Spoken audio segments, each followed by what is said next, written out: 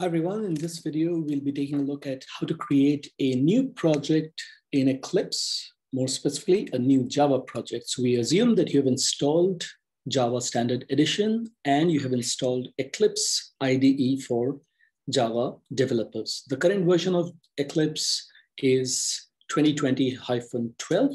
So make sure you have the latest version installed because it does matter when it comes to JUnit testing. We go to Workbench on the top right corner, and that takes you to the project area. You can click on create a Java project straight away, or you can click on File, New, and Java Project. You will see that the standard edition for Java that I'm using is 14. If you download the latest one, that's 15.0.2, it will show Java SE-15. By convention, project names begin with a lowercase letter and are camel case, which means first letter of every subsequent word starts with is an uppercase letter.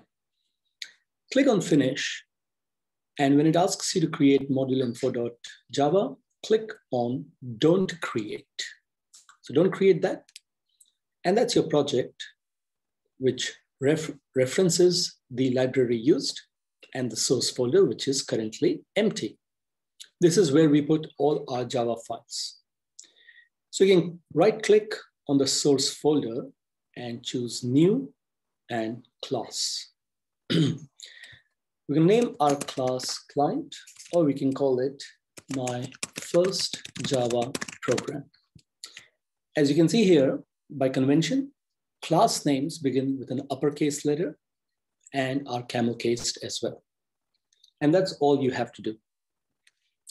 If you want your class to be an executable class, which means it should be able to run as a Java application, you have to choose on public static void main string array args. This is equivalent to setup in processing as or the main method in C++.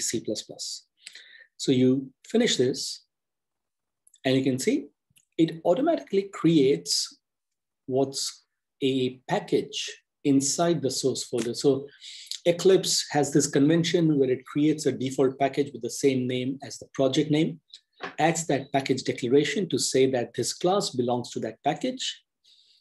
It contains a public class, My First Java Program, and inside the class, the main method or function inside the public class. And all your code, except new function calls, obviously, all your code goes inside public static void main. So we're going to write a very simple program here, which checks if a number is positive or not. So I'm going to write over here, let's take a number like 23, another number like 0, and a third number like -7. I would like to determine if these three numbers are positive. It gives you these yellow bulb signs, which are warnings. And the best thing you can do in Java and Eclipse is just make sure that you pay attention to warnings and errors and carefully read the error or warning messages. So it says over here, the value of local variable C is not used. Okay, we are not using it right now, but we will use it in future. So checking if A is positive. Now positive means more than 0. We'll also have 3 variables in which we'll check or hold the status of whether these variables are positive or not. If A is more than 0, yes, it is positive. Otherwise, no, it is non-positive, which means it could be 0 or it could be negative. So we say status A becomes true, and otherwise status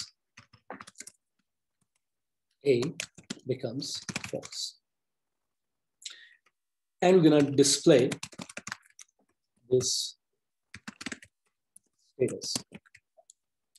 So you can see that the warning has gone from int A equals 23 and we can say A is positive, and the answer is the status value.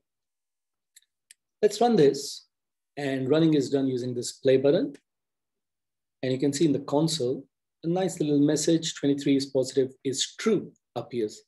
I can move the console to the right as well. I can remove coverage. You can configure the view as you want. And again, don't panic if the view changes and you close accidentally something. You can always go to Window, Show View, and show whichever view you have hidden. Now, basically, we are doing the same thing for B and C.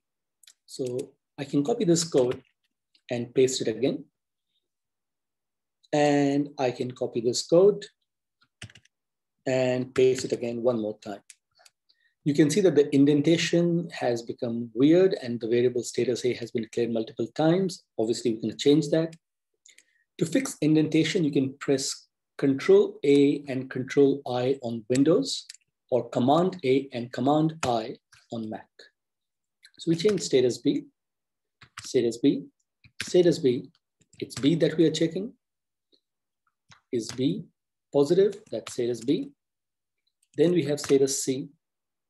Is C positive? Then status C and status C and C. So obviously when you copy and paste, you have to make sure that you make changes everywhere. When I run this, you can now see that 23 is positive is true, while 0 is positive is false, and -7 is positive is false as well. But obviously, you can see that this code is very poor because this piece of code is doing the same thing 3 times.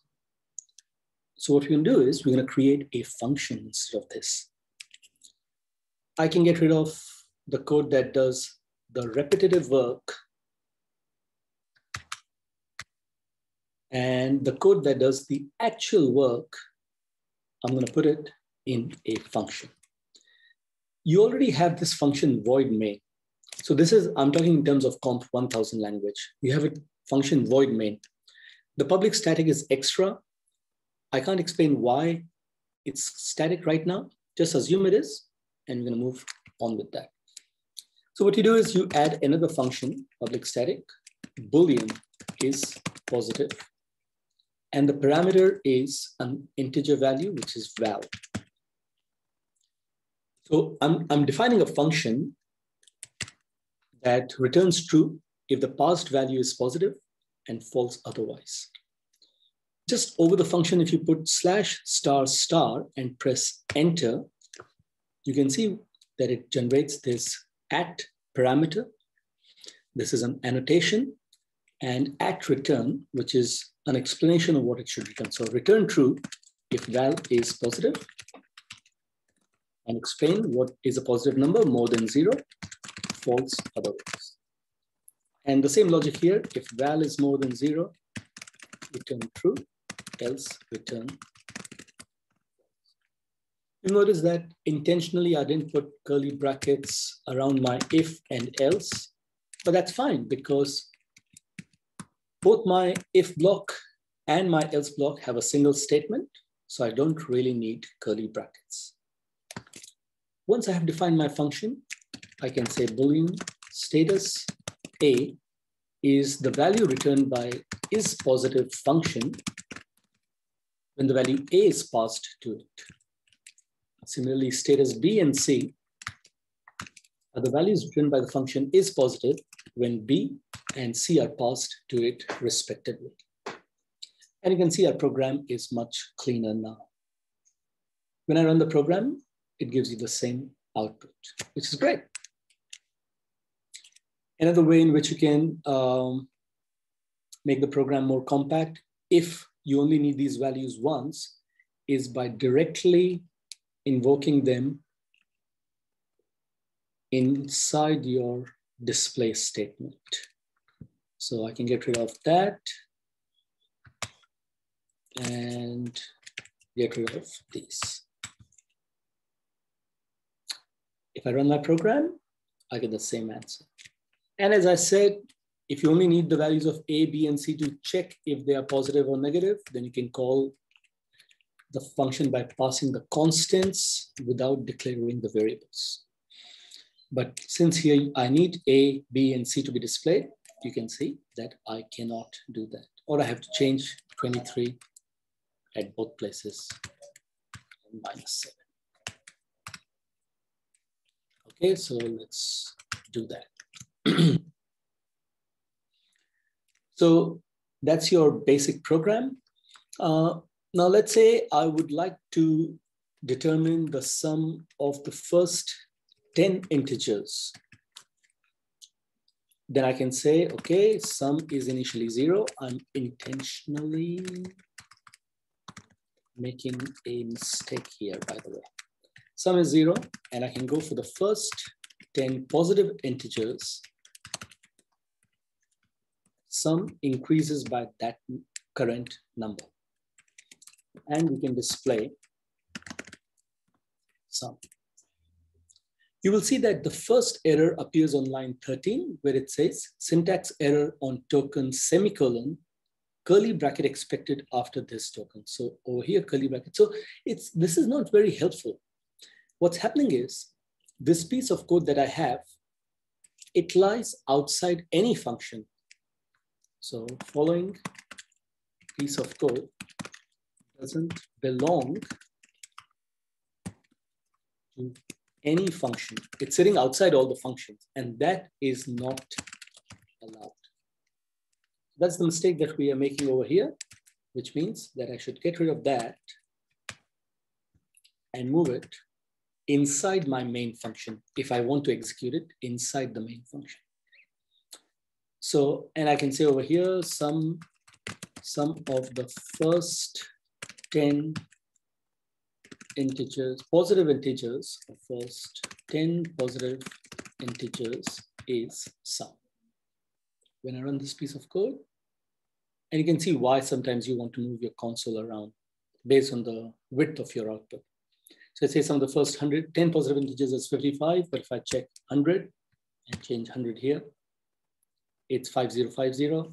The sum of the first 1000 integers is 500,500, and so on and so forth. You can also calculate the sum of all integers in a range. So from 43 to 128, and you can change here, sum of positive integers in the range 43, 128 is this. So that's me using some conditions and some loops and defining a function in Eclipse. One more thing I would like to mention over here in this function is, this is a Boolean function.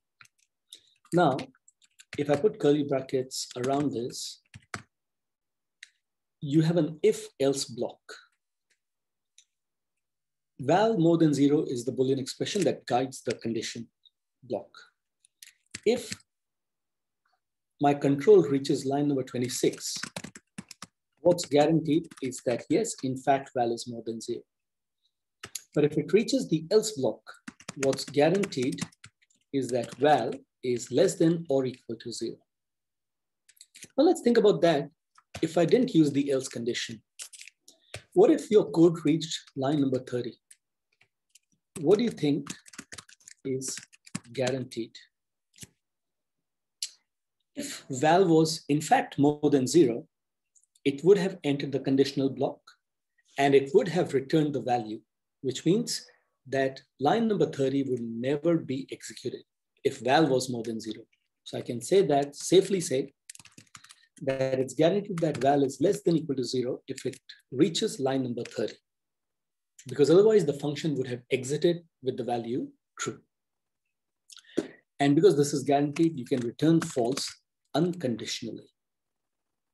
So this is a very nice way in which you can make a Boolean function compact when it's a very trivial Boolean function where it checks if something happens, return true, otherwise return false. One more thing. Let's say the value of val is 23. what's the expression 23 more than 0 evaluated to? 23 more than 0, the Boolean expression is true. So when that Boolean expression is true, I am returning true. So please keep that aside. When val more than 0 is true, we return true.